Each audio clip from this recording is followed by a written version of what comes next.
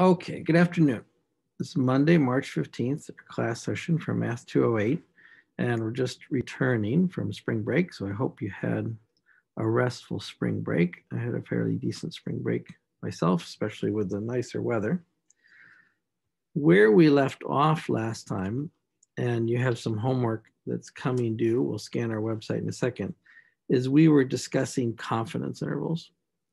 So how do you express confidence in a conclusion of a population parameter when you take only a sample of that population?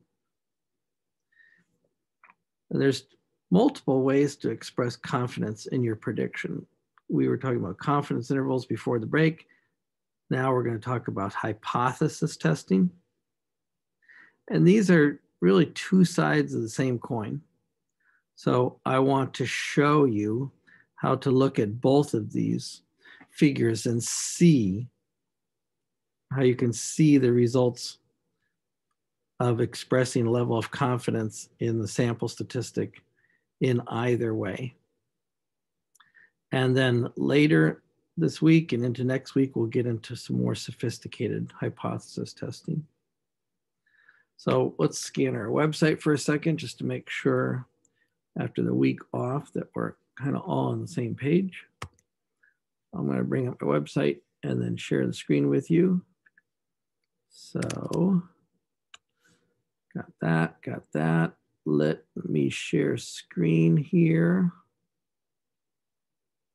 And trying to make sure I have all my cameras turned on correctly because I haven't done this for a week.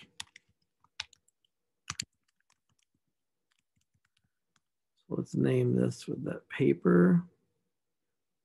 And we're recording the paper. That's good. So now let's switch to our browser. Okay, so we're looking at the browser right here. Maybe I'll pump up the words so they're a little bit larger and easier to read. I might bring in another screen to help me see this too. But we're back in Math 208 and we're here in week 10. Just to survey what's coming up. After we work for a couple weeks on hypothesis testing and confidence intervals, chapter 8 confidence intervals, chapter 9 and 10 hypothesis testing, then we're setting up for another exam in week 12. So just keep in mind that the exam's on the horizon there. Here we are in week 10. And we're talking about the basics of hypothesis testing and the homework that you're going to hand in tomorrow night by 11:59 is homework 7 that dealt with confidence intervals. So there's 3 examples here of confidence interval problems in this homework 7. Let me pull up this homework 7 just for a second.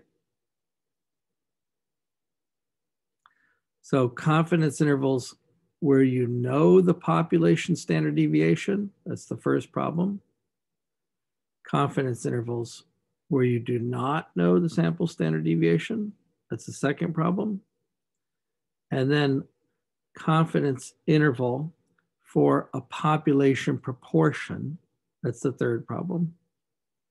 Now, before we went to the break, I promised you an example of a confidence interval for a population proportion.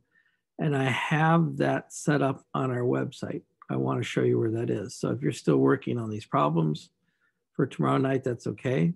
And if you want a comparison or an example to help you with 8.3, I put up 2 problems on our website that might help you. So let's go back to our website. And to reach those 2 problems from section 8.3, we're going to have to go backwards in time here, not to week 9. There was no content on week 9, but let's go back to week 8 before we left for a break. That's where we discussed sections 8.1, 8.2, and 8.3. So notice in section 8.3 here, I have 2 of these recommended problems linked.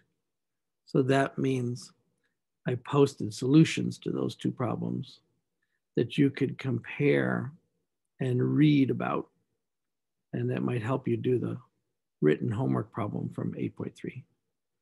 So if you follow this link to problem 117, here's an example, and we're going to do something a little bit like this today for practice 117 and problem 118. I'm going to look at problem 118 more closely in terms of confidence interval and in terms of hypothesis testing.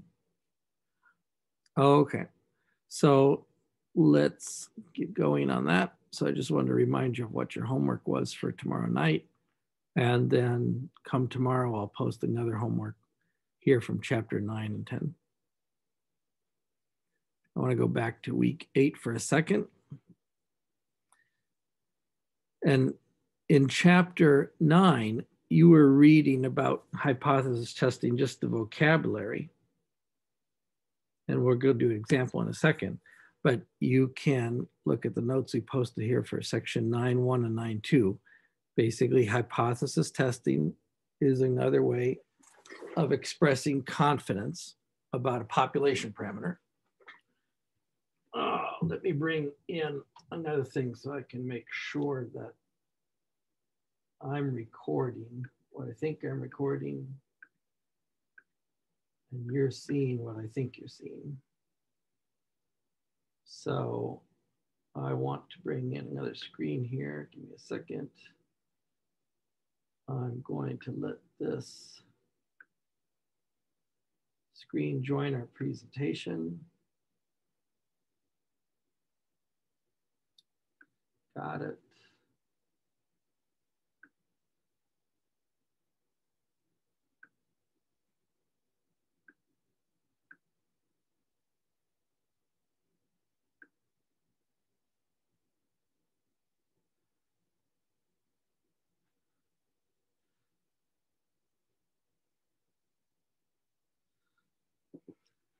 And I just want to make sure I'm sharing this website here. So let me back out of this and start sharing that again.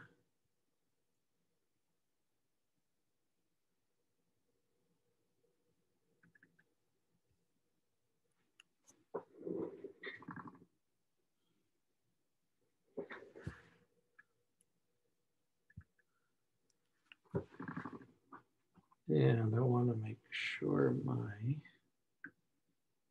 network is connected properly. So my apologies, I haven't done this for a week, so I got to make sure I have everything set up together. Okay. So basically, just to review from section 9.1 before we left for break, hypothesis testing is another way of expressing an estimate of a population parameter. And hypothesis testing basically says you are studying a population and you have a belief that this population has a certain quality or parameter. Maybe you're certain that the population mean is such a number, or the population proportion is such a number.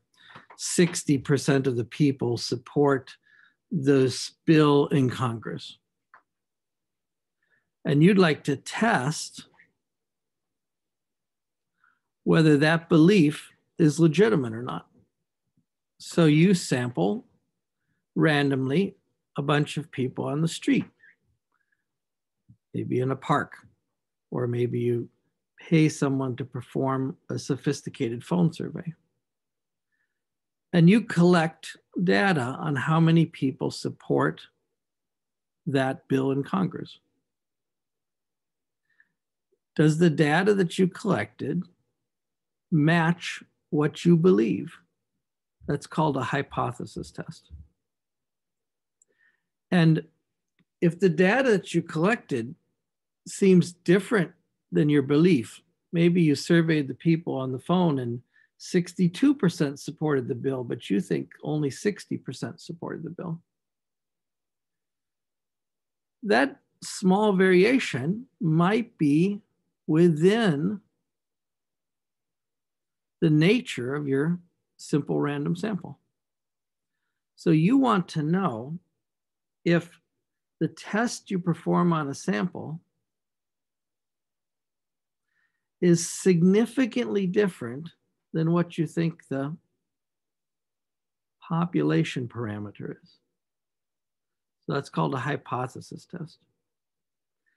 And if that difference is too rare and too unlikely to be held to only random chance, then maybe your belief that 60% of the people support that bill in Congress, maybe your belief is incorrect and you have to reject that belief. So hypothesis testing at its core says you make a statement regarding the nature of a population. 60% of the people support this bill. Then you collect evidence to test your statement. You analyze the data to determine whether your statement is realistic or not.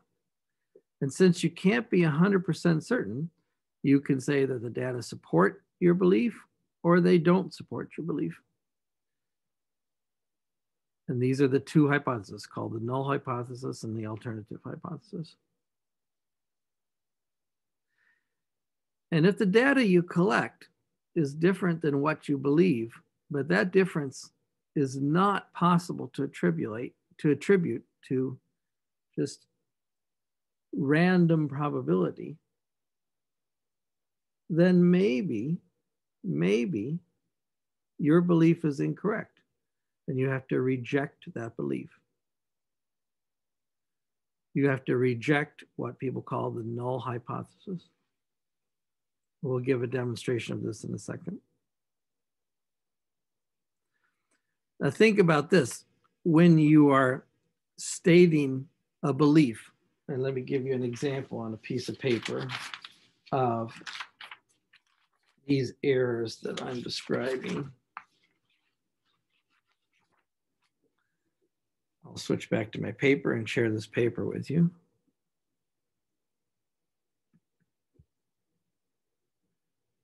And I got that, and I got that. Okay, very good. So I got a report in the chat of someone having an issue with the screen. Is that better now? Are you looking at my paper right now? So I think I'm sharing the paper with you and I think I'm recording the paper. I just want to check to make sure that you see the paper now. If you're having an issue, you can still post to the chat and tell me that you're still having an issue. Okay, there it goes. Very good. So let's say that you have a belief in some hypothesis. And let's use a classical example from a legal term. We have a defendant in the courtroom, and you believe that defendant is innocent.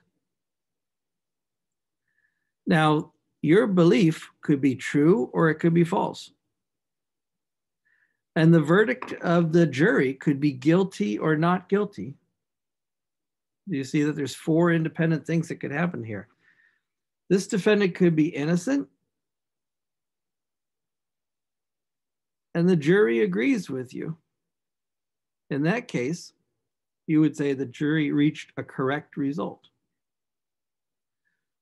But your belief that the defendant is innocent could be false. The defendant may not be innocent. And then if the jury convicts them of the crime, then what is the jury doing? The jury is rejecting your belief that the defendant is innocent.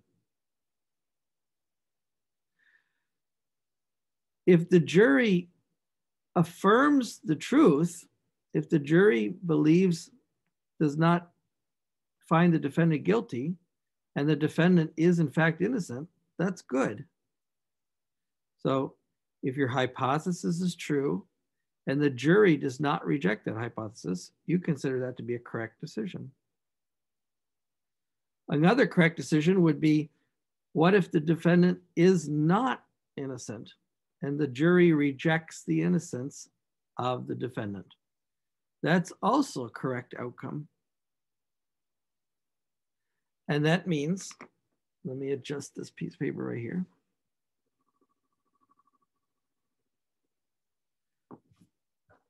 That's also a correct outcome.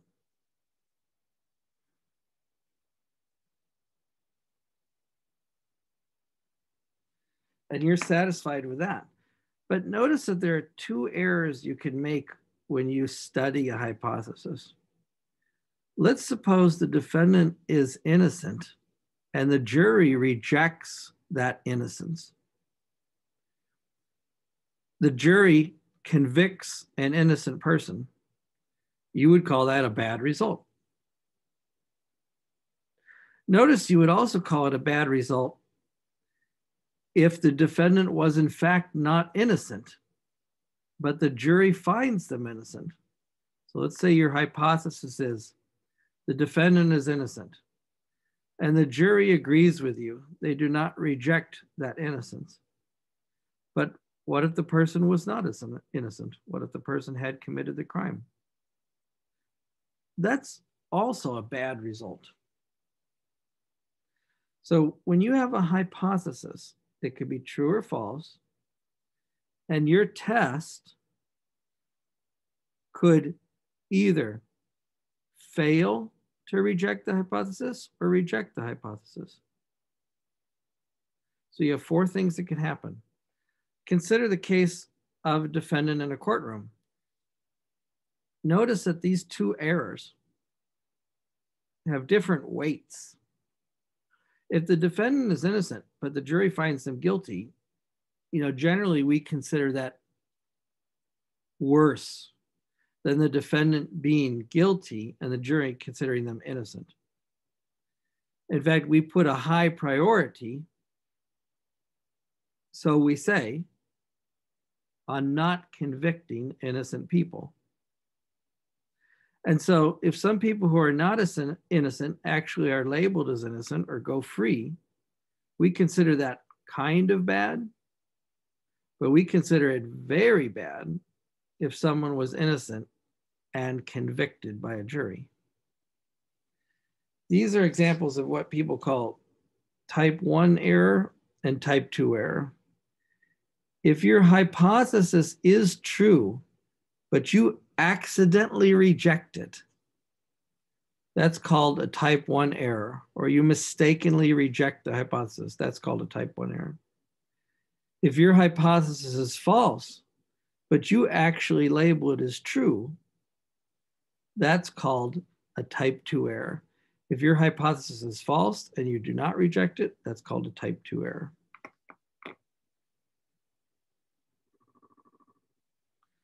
Before I go down to the next example here, I just want to correct this.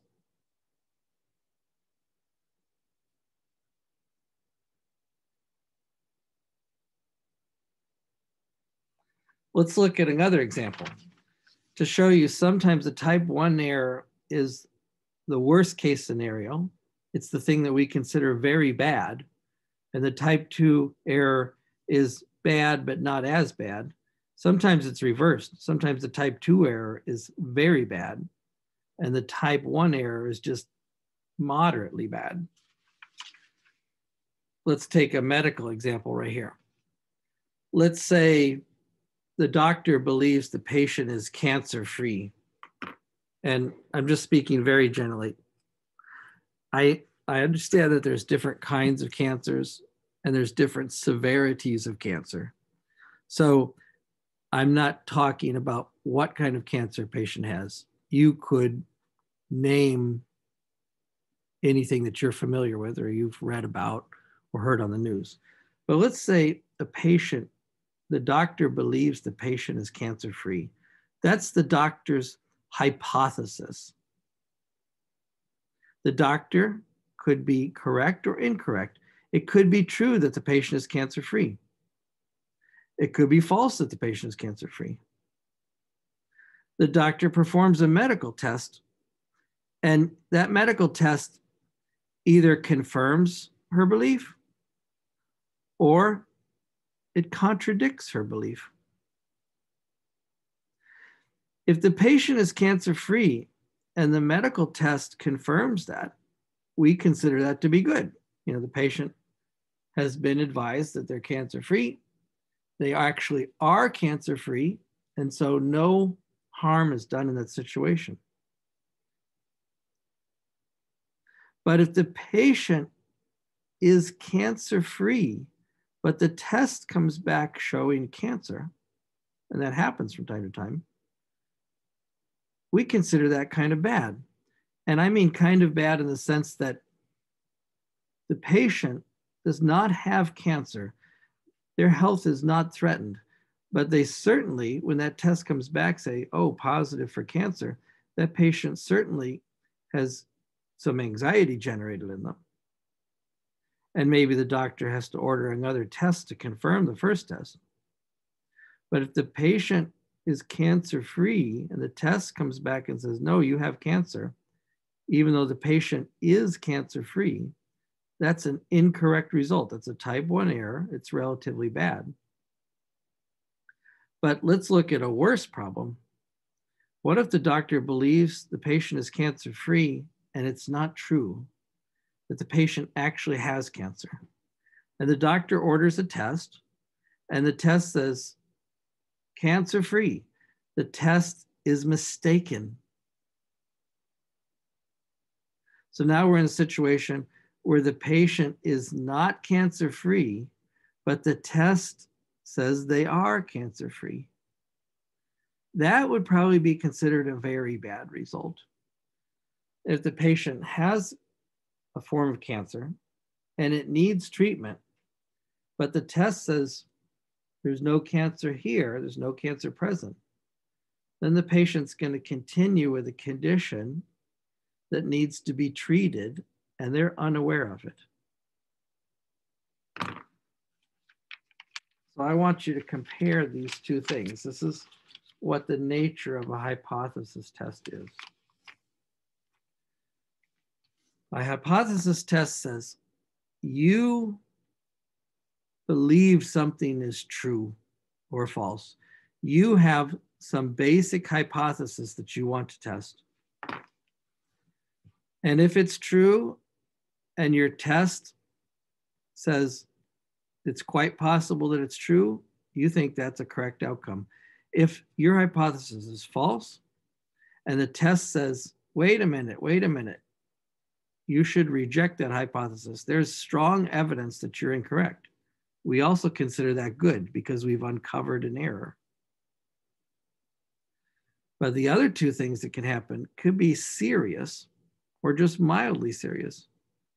If your hypothesis is true, but your test tells you that it's not, or your test makes you believe that it's not, that's called a type 1 error. If your hypothesis is false, but your test leads you to believe that it's true, that's called a type 2 error. Let me give you another example.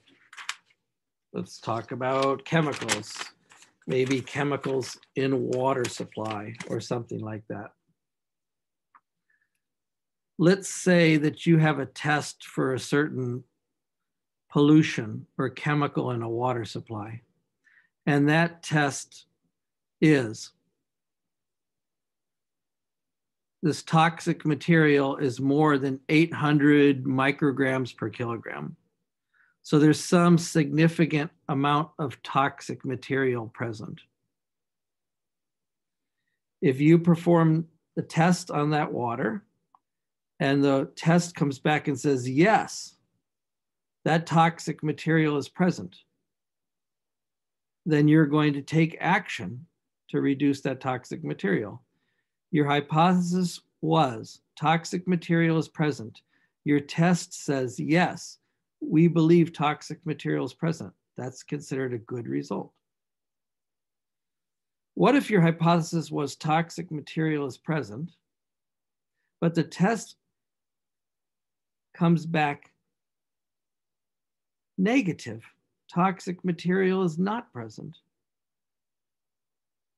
Well, if the toxic material is indeed present, but the test says that it's not, that's probably very bad.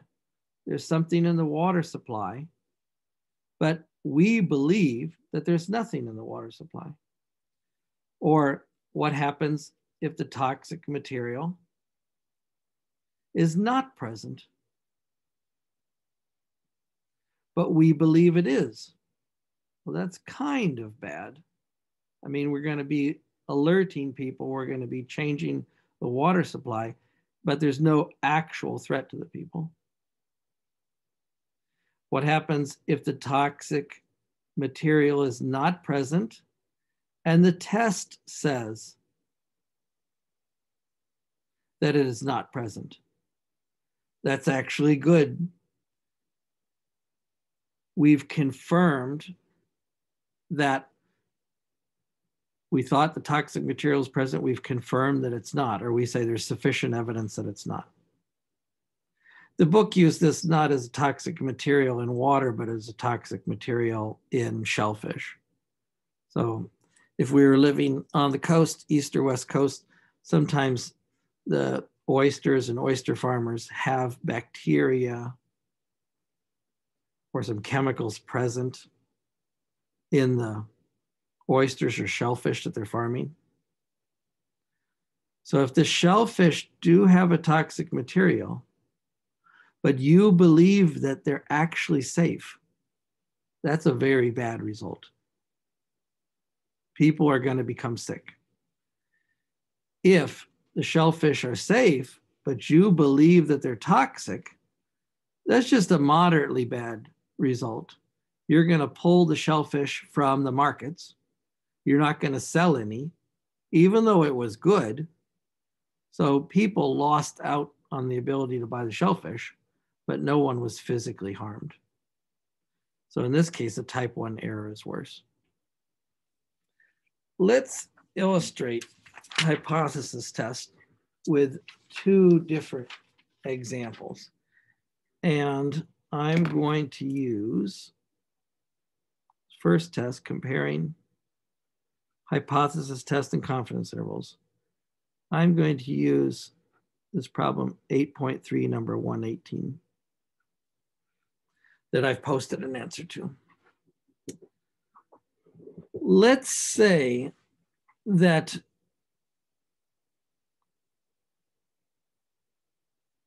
you believe that 85% of drivers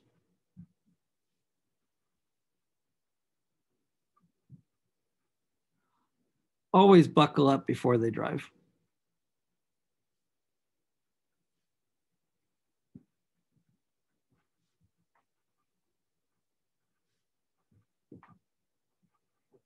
Now, in most states, it's the law that you must wear a seatbelt while you're driving.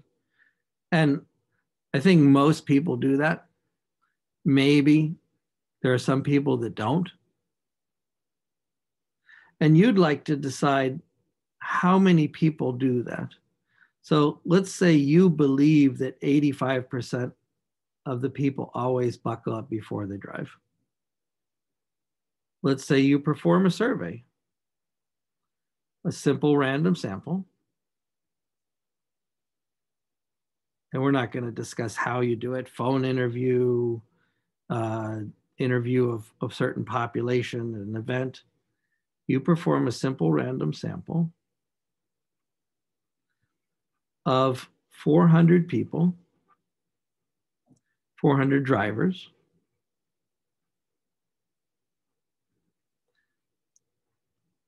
And let's say that 320 of these drivers say,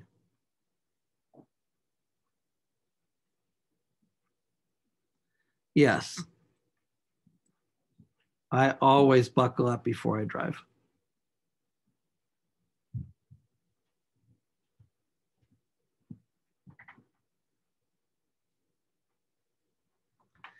Buckle up is just a common colloquial term, right? Wearing a seatbelt. Using a seatbelt is what we're testing. But when you drive down the highway and you see a billboard that tells you to buckle up, that means you're wearing a seatbelt.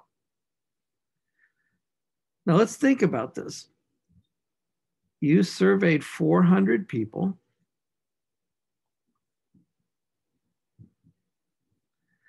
And 320 of them say they buckled up. Now you can do the math really quickly. What proportion is that? This is your sample proportion.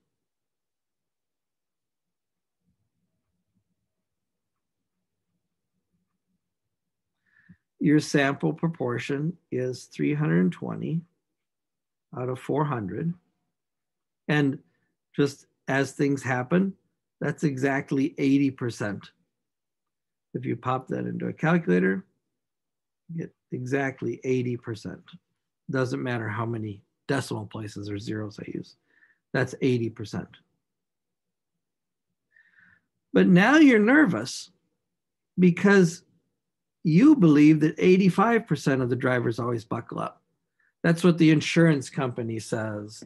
That's what the New York Times says. That's what you heard on CNN. So now you've got this contradiction facing you, this possible contradiction. You were told that 85% of the drivers buckle up. You sampled a large number of people and only 80% say they buckled up. What could be the problem here? What's the contradiction? Is this difference just random chance? Or do that people that reported 85% buckling up to you, maybe they're wrong?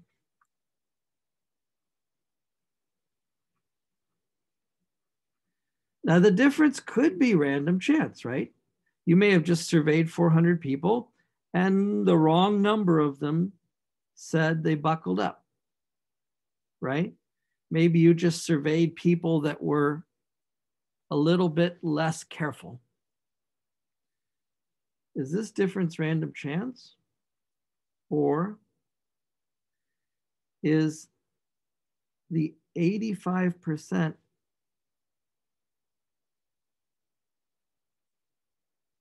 population parameter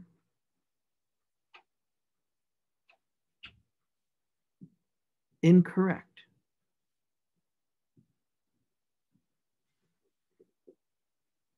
Now we could test this two ways. We can test this with a confidence interval,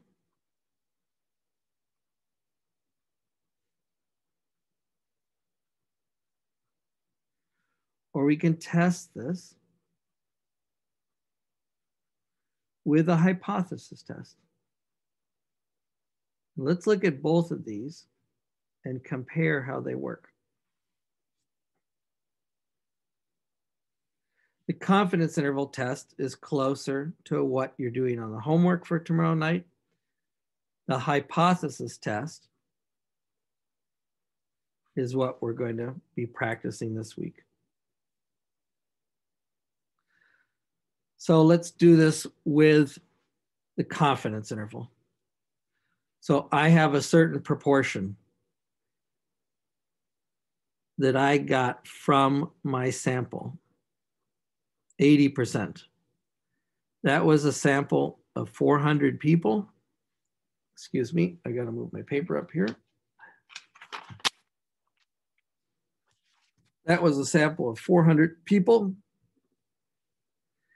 And 320 of them said, yes, I always buckle up. So you believe the proportion that always buckles up is 80%. Now let's say that you wanted in both cases to use like 95% confidence in your conclusion. You have to preset what you believe that confidence is. You'd like to say that you're 95% confident.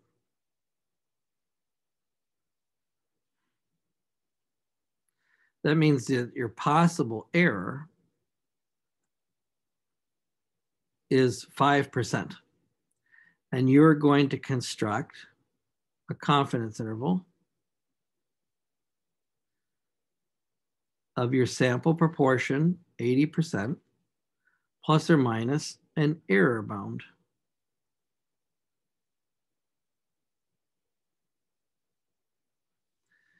The error bound for this proportion is based on the idea that you're using a normal distribution.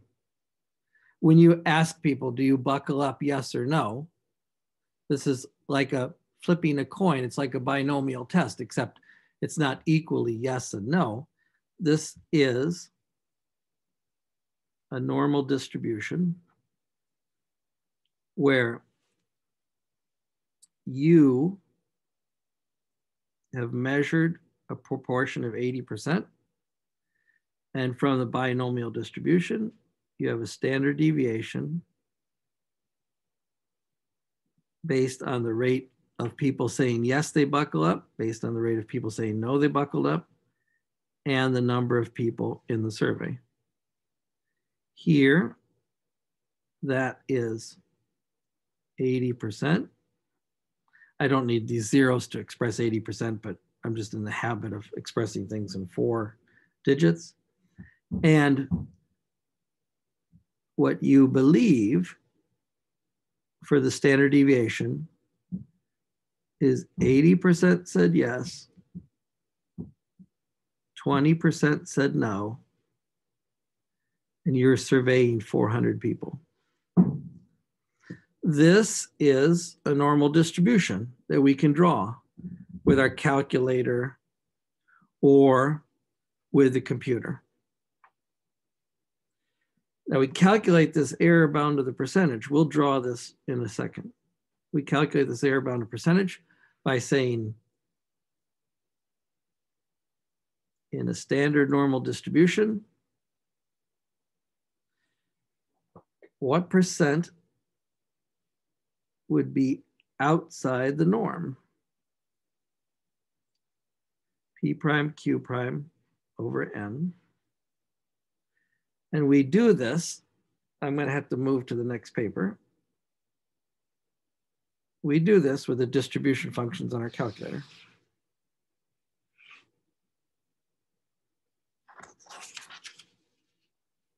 Let me see if I can get these two things on the same side. We'll do the hypothesis test side by side with it in a second. So here we're still constructing the confidence interval.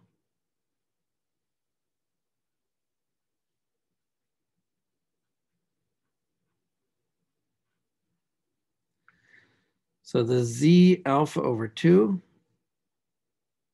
remember alpha is 0.05. So this is from our calculator. How much area is under a normal distribution? On the right-hand side, 0.975. Now remember this, 5% is the alpha. So that's 2.5% on the right and 2.5% on the left. So how much area is in that normal distribution if the population proportion is 80% and I'm squeezing this in here when I shouldn't. The standard deviation is the square root of 0.8 times 0.2 divided by 400. If we run this on our calculator, let me clear the screen off and I'll show it to you in the calculator under the distribution function.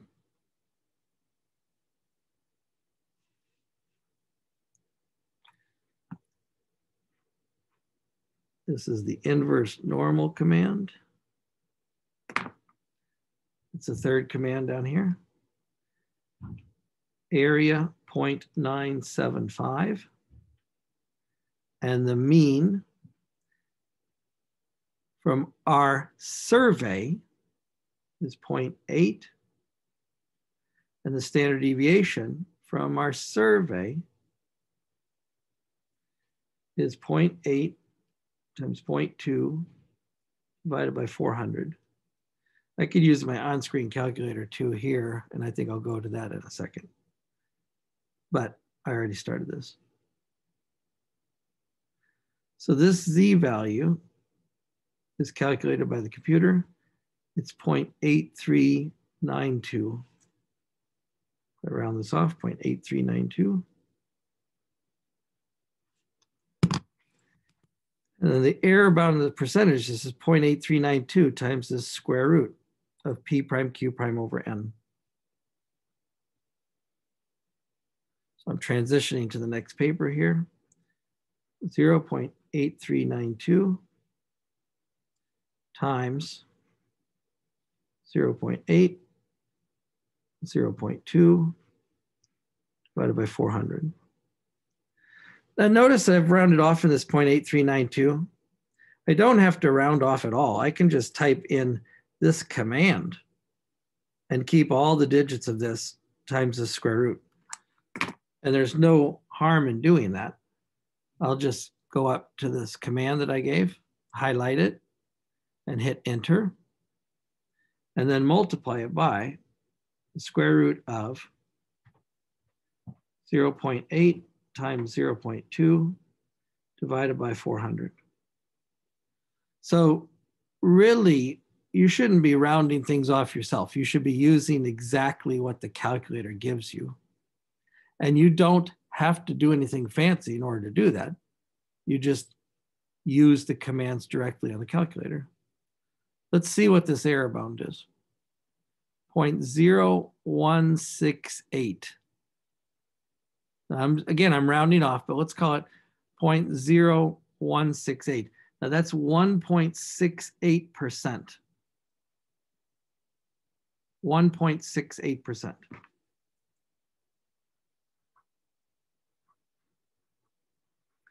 I definitely was rounding off, but now I can state my confidence interval and draw some graphs and show you what I should believe, what I think I should believe.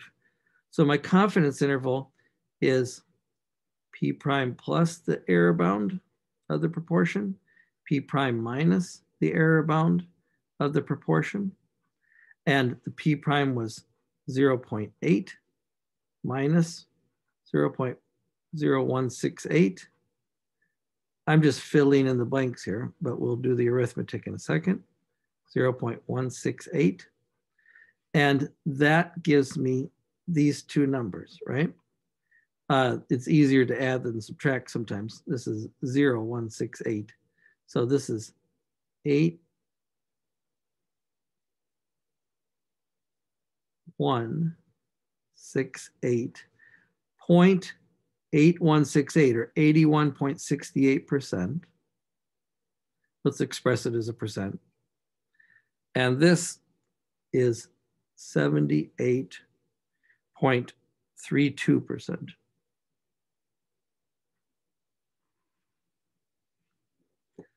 Now, this is my confidence interval.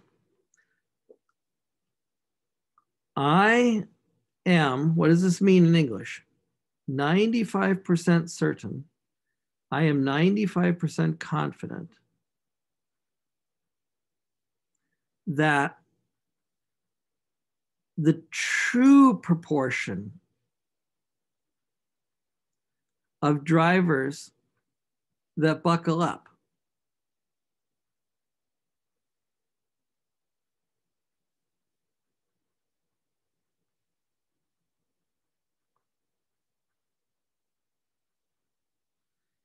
is between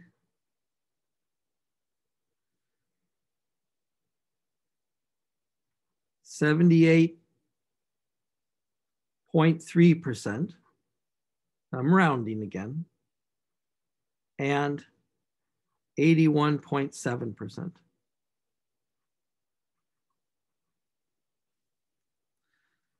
What does that mean for the story that I heard on CNN? Or what does that mean for the insurance company estimate that I read in the newspaper? Let's just stick with insurance company estimate from newspaper. The insurance company said that 85% of the drivers buckle up before they drive.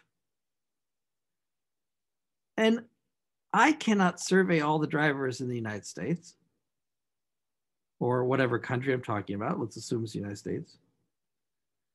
But my sample says it's not quite that high. My sample says the true proportion must be between 78.3% and 81.7%. What does that mean? I think it's very unlikely that 85% of the drivers buckle up. How unlikely? Well, that's what the confidence level comes in. I am 95% confident that the true proportion of the drivers is actually between 78.3 and 81.7. What does that confidence level mean? You know, I could be making an error, but for me to be making an error on this, it'd be very rare. You know, 5% of the time, I would be incorrect with this estimate. That means what? If I surveyed 400 people over and over and over again,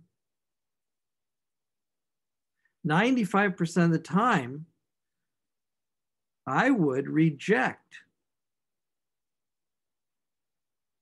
this news story.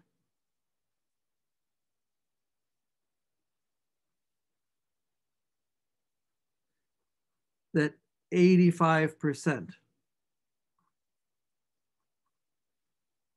of drivers buckle up. Why would I reject it? Because my sample has given me evidence to believe otherwise. My sample allowed me to construct this confidence interval that says, no, the true proportion is not that high. Now, what does this look like in a graph? I'm thinking about all the drivers in the United States. I'm trying to draw a normal curve here. In my sample, I had 80% as the mean. And with my error proportion, I am 95% certain that the truth lies between 78.3 and 81.7,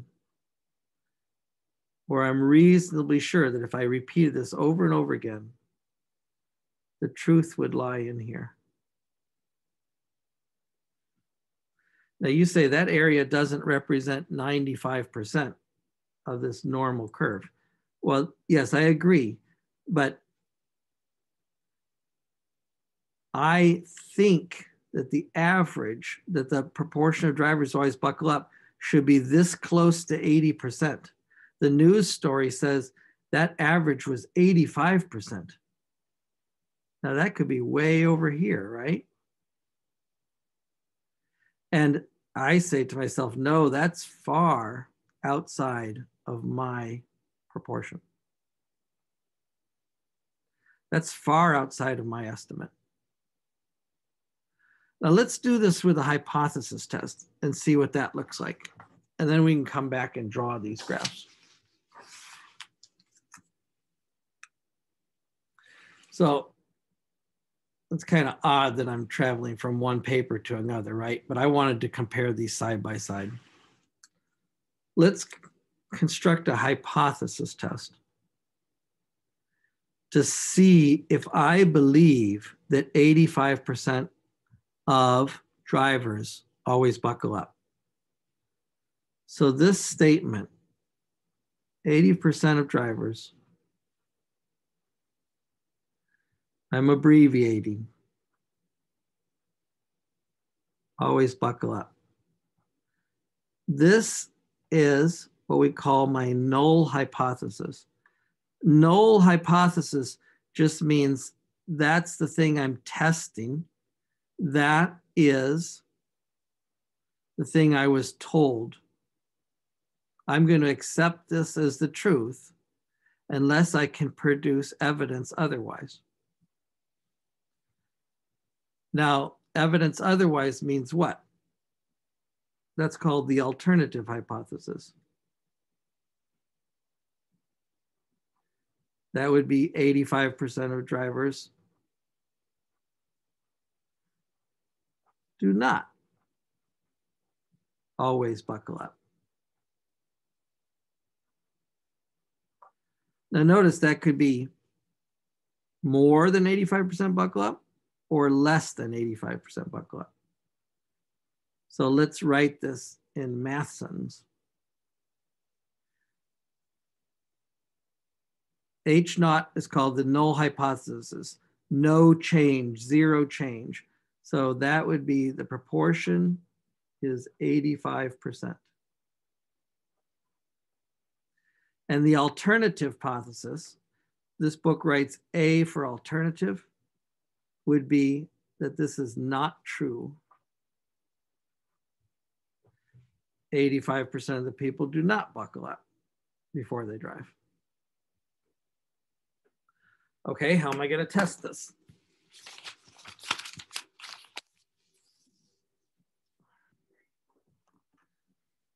What I want to do is construct what's called, this is the hypothesis test, continuing down on the next sheet of paper.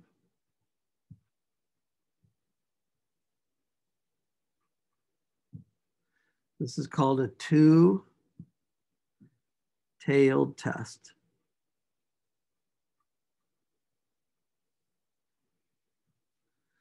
In this view, I was told that 85% of drivers always buckle up.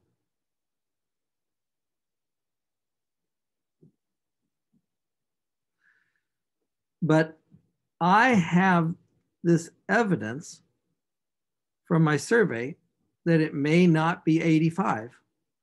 I want to tell whether that's random based on the size of my survey or not random.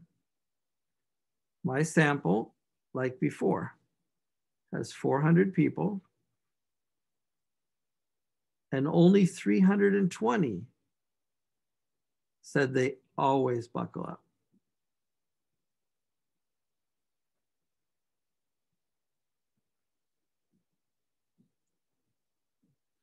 That's a proportion of 80%, not 85%. So let's go back to why I call this a two-tailed test. I believe the proportion, or I was told the proportion is 85. Based on my sample, I'm not sure if that's true. That's my alternative hypothesis. The sample could be more or less, but this time it's less. But I'm saying with 95% confidence,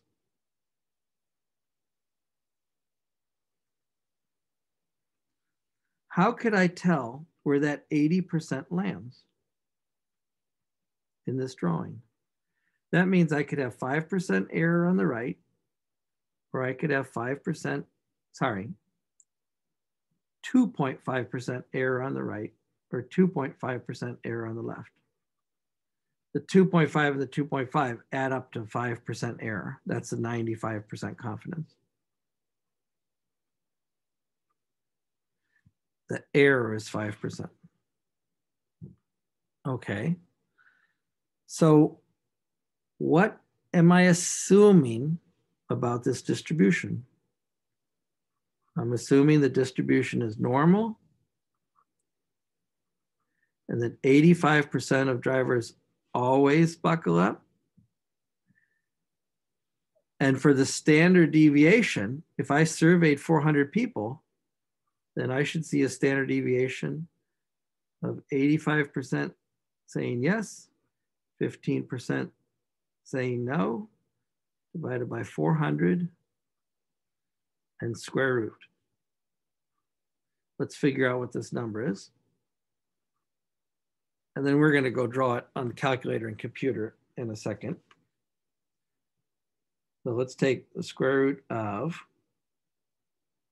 0.85 times 0.15 divided by 400. And that's 0. Slide my paper up.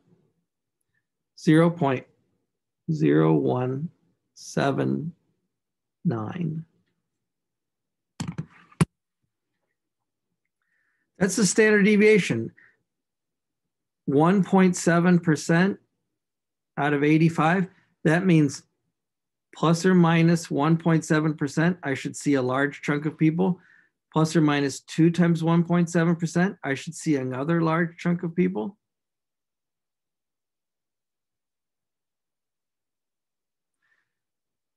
%, double that.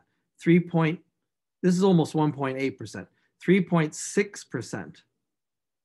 That's not down to 80%. Add another 1.8. What's 3 times 1.8? That's 5%, a little more than 5%. And I've finally dipped down into my 80, right? So if my 80% is correct, I'm going to have to go 3 standard deviations from the mean. That is going to be kind of rare. Now let's find out exactly how rare. So what would happen if I asked for the area, the normal cumulative distribution function, in the left-hand side, because my 80% here is down south of 85%, less than 85%. So minus 1 times 10 to the 99th, so negative infinity, so to speak, up to 0.8, 80%, if my mean is 85% and my standard deviation is 0.179. Notice I am rounding off on that standard deviation, right? So we'll do it rounded off and not rounded off if you like later, just to see that I'm still getting a relatively accurate result. This number, this probability,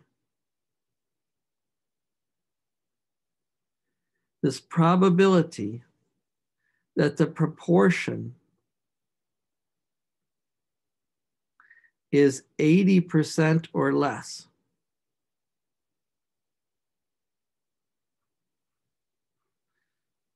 That's called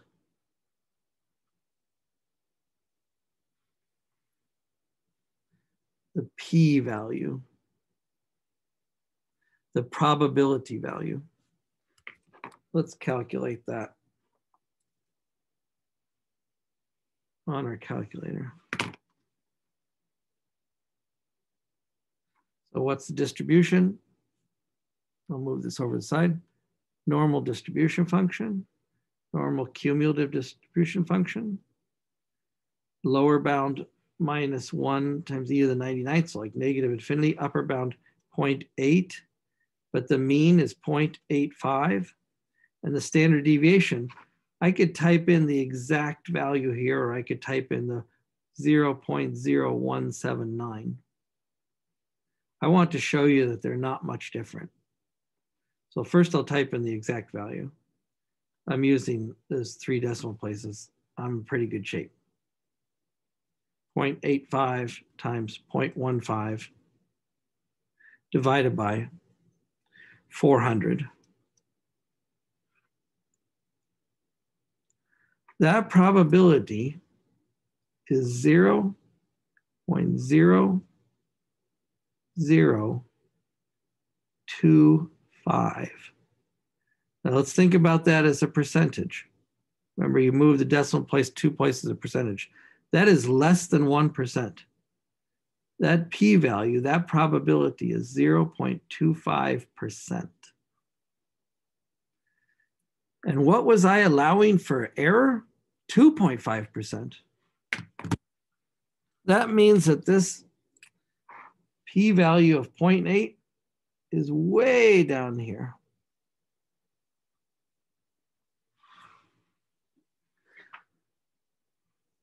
So since the p-value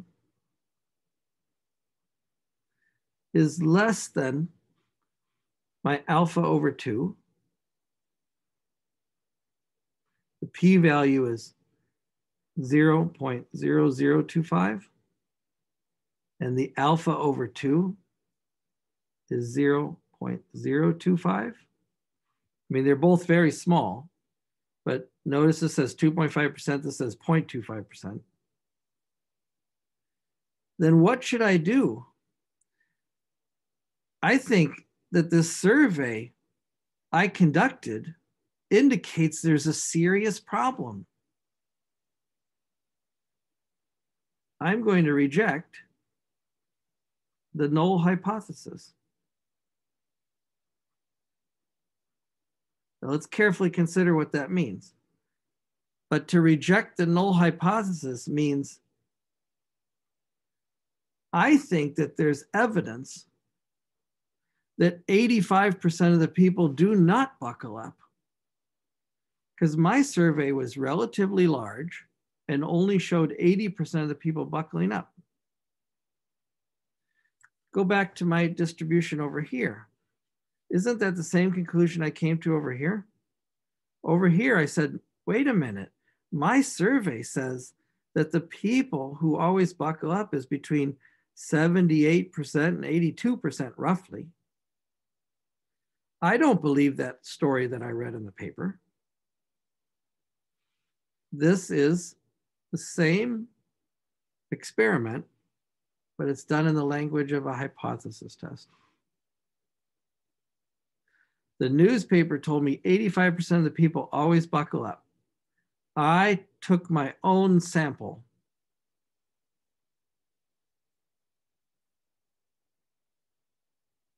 And I only found that 80% of the people buckled up. Now, something is wrong, because that 80% is so unlikely. What's the probability that I just accidentally found 80% of the people? That probability is 0.0025, less than about 1/4%. I have to seriously doubt what I read in the newspaper. I could say it like this.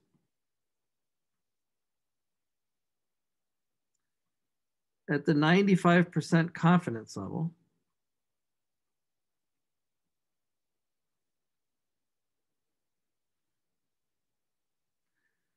there is significant evidence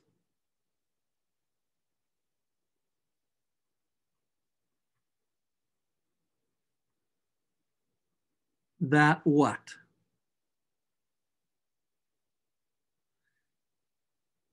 The statement that 85% of the people always buckle up is incorrect.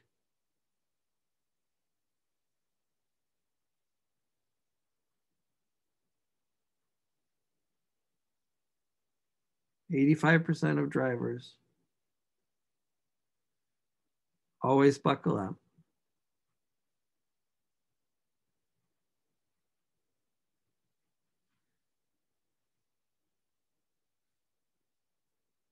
Is not true. Now, notice a couple things about my conclusion here. I'm still hedging my bets. And by that, I mean what? I didn't outright say that the people who told me 85% were lying or incorrect. All I'm saying is I have strong evidence to believe that they are incorrect. I really don't believe they're correct. I can't prove anything, right? In that sense, I can't prove anything because I may have just surveyed the wrong 400 people. Do you know how easy it is to do that? It's very easy. Let's say that, the insurance company says 85% of the people always buckle up. And I tested it by testing 400 people at the local high school.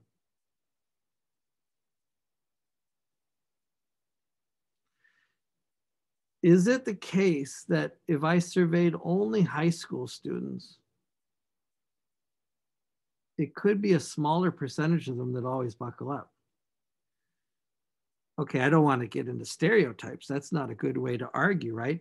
But it's quite possible that among high school students, not as many people always buckle up. Well, then what's wrong? Is it the news article I read, or is it my sampling method? Oh, I didn't do a very good sampling method. I didn't do a true, honest, random sample of all the drivers. I only surveyed a certain type of driver, and that is a high school student.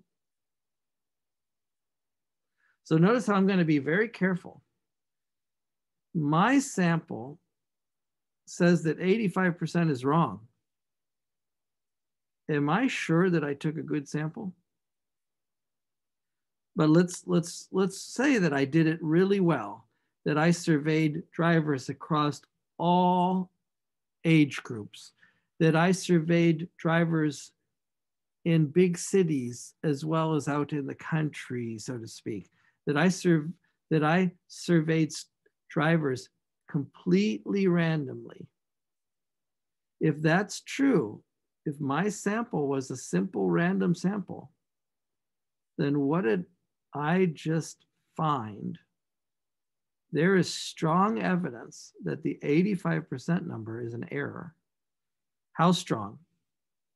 If I kept doing these tests 95% of the time, I would not be able to say that my sample was close enough to 85% to be just simple random chance. Okay, I want you to see both of these drawings. And so I think right now, even though we're only doing one problem here as a sample, I want to see on the computer screen or on the calculator screen, I want you to see both of these drawings. So first of all, let me put them onto paper together.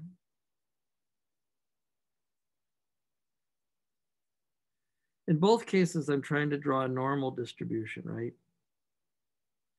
And my problem is I'm not a good drawer. That's why I want the calculator to draw it. But this looks like a bell-shaped curve. Okay, it's fair. And the survey said 85% of the people always buckle up. But I only found way down here, 80%. That 80% was what, according to my calculations? About 3 standard deviations down, roughly. So the probability that only 80% buckled up always, said they buckled up always, was about 0.25%. And I was drawing the line. I was drawing the line at 2.5%, wherever that is. That is way below my error bound. This is the hypothesis test. This picture up here was what I called the confidence interval.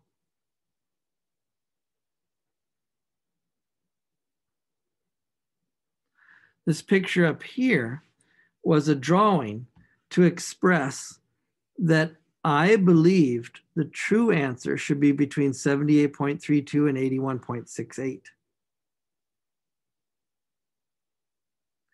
In that case, where is this 85%? Do you see again, It's way outside the norm. It's way outside the norm. And that means what? I don't believe that this 85% is true, at least based on my sample. Now let's go and draw this on the TI-84. And this time I'm going to use my computer screen, and I'm not going to use the calculator in front of the camera because it's just not large enough to see.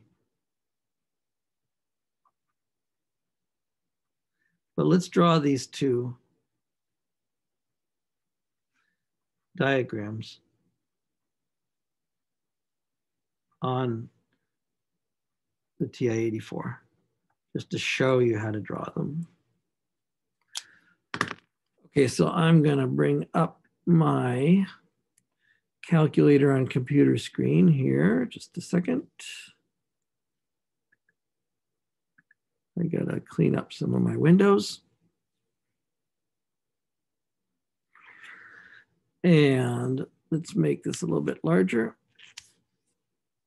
And before I do this, I'm going to clear off some other work I was doing before I share the screen with you so I don't confuse the issue here. Good. Let me make this a little bit larger. Make that. Before I share it with you, let's clear the screen. Got it. Quit. Clear. Good. Okay, now let me share this with you and let's type it in our calculator. Okay, we'll get rid of these keystrokes. I want to draw those two curves on my calculator screen. So let's go to the distribution. That's where I can draw the probability density function, the normal function, the standard normal distribution. I'm going to put them here under my y equals menu.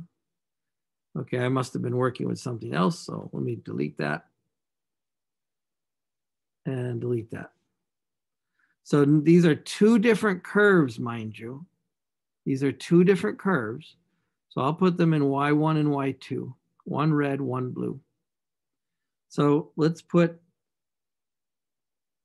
I did them in order where blue was the confidence interval and red was the hypothesis test. So let's do it in that order, but I'll change these colors. So I'll make this one blue and I'll make this one red. Otherwise, it kind of ruins your concentration if I say blue, but I draw red. Okay, so for the first curve, let's draw the 80%, the mound with a mean at 80%. So I go up here, I say second function distribution, normal probability distribution function. To draw it on my screen, the value is X, excuse me. Have to hit the X button. But the mean that my survey measured was 80%.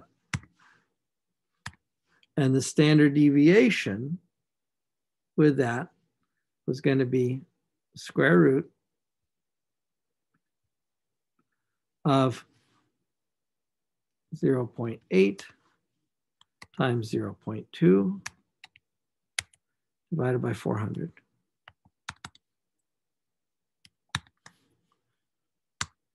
Now, I've got a problem here. Say like, I don't know where this is going to come out on my graph. So if I just say graph right now, I could get some crazy, crazy window. Look at that. I did get some crazy, crazy window. So I think I should change this window so that it makes sense to me. If the standard deviation is about 0.2-ish, let's figure out what the square root is.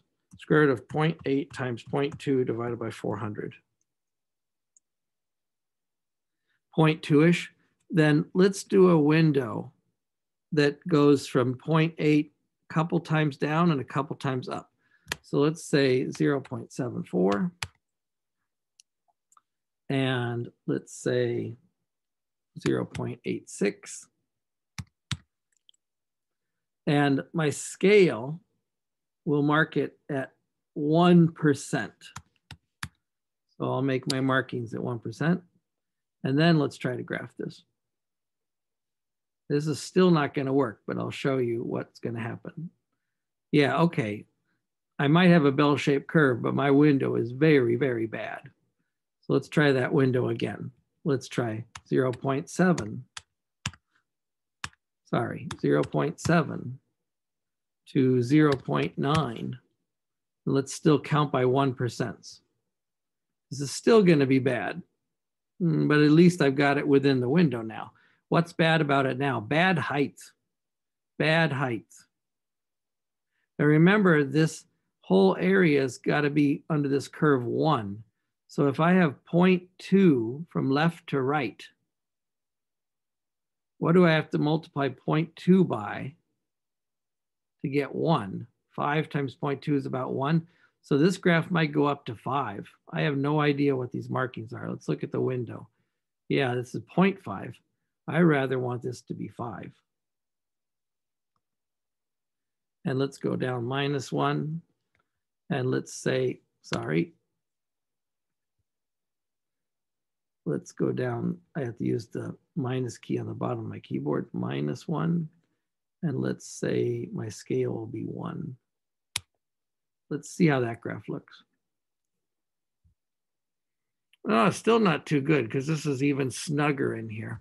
Let's go to window and choose some safe value like 20.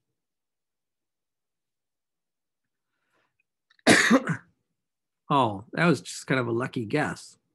And it seemed to be perfectly fitting my window. I won't argue with it here since it fits in the window. But remember, this right here is 80 dead center. So where's 85? No, I'm counting by ones. Center of the window is 80%, counting by 1% each time. That means this is 80% in the middle. 81, 82, 83, 84, 85. Yes, this 85 is very small area. What was my confidence interval? Let's do the calculation. It was 78.32. Let's shade the area. 0.7832 all the way up to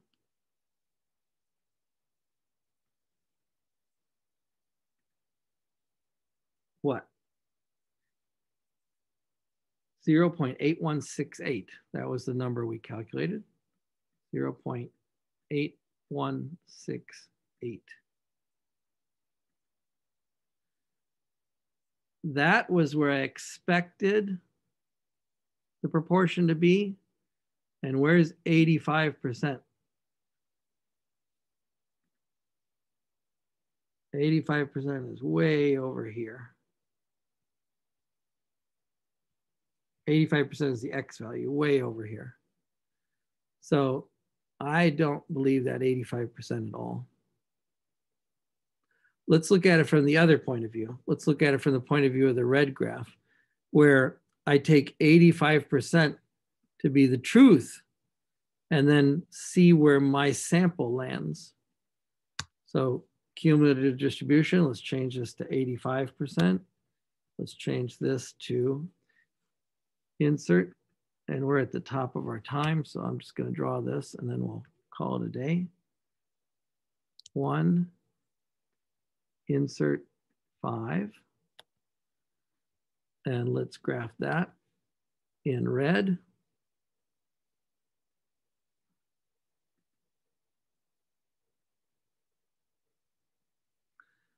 Notice that's over here. Let me keep the two graphs on the screen at the same time. Let me change the window size so this looks a little bit better. Let's change this up to be even as high as 30. And then let's count by 5s.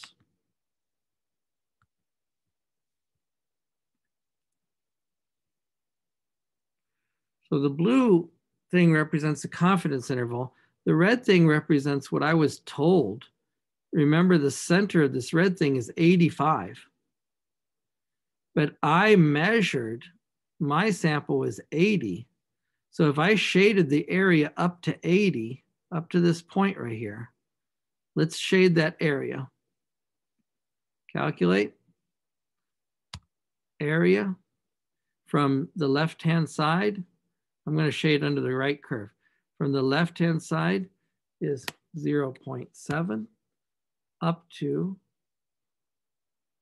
0.8. You don't even see it on the screen. There's just a little tiny shading in there. If the truth is 85, if the truth is that the center of the distribution is 85, then my 80% from my survey is so far away from that truth. I think either my sample is bad or the 85% is bad. I've got to reject one of those two ideas.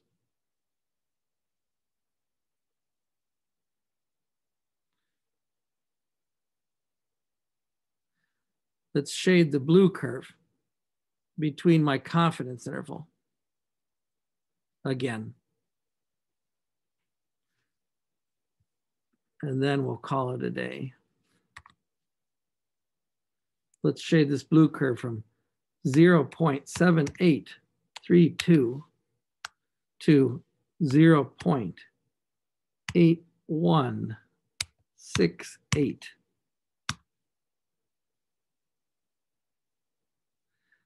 Yeah, that 85% is so far out of the range of that. I'm going to shade the red curve again on top of the blue curve just so you can see it at the same time.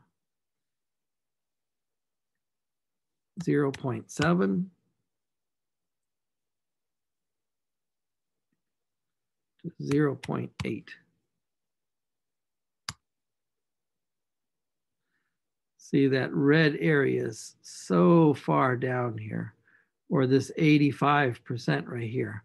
I could shade the blue curve at 85% or above. That is so unlikely. Let's shade the blue curve, 85% or above. 0.85. And all the way up to the end of the screen, which was 0.9 in this screen. See, that interval was so small. They're about the same size, aren't they? Aren't they telling you that both of these readings tell you the same thing? You do not believe that 85% is correct. Okay, that was an intense problem. That was a problem of population proportion. You can also do hypothesis testing for sample means, and we'll do some example of that next time if you like. But I'm going to stop sharing my screen here, and I'm going to wrap up this recording. Just to help me test, did you see, because you had problems seeing the screen earlier, did you see the calculator screen well? Just throw a thumbs up or something in the chat if you got that calculator screen on the recording. Okay, very good. Okay, this problem that we just did is going to help you out a lot in your third homework problem for this week. So refer to these notes, refer to this recording, refer to the problem 118 that we did. This is what we sampled right here. And that'll help you do the third homework problem. As always, if you have a question, you can send me an email and I'll help you out. But I'm gonna terminate this recording and see you guys later. Have a good day.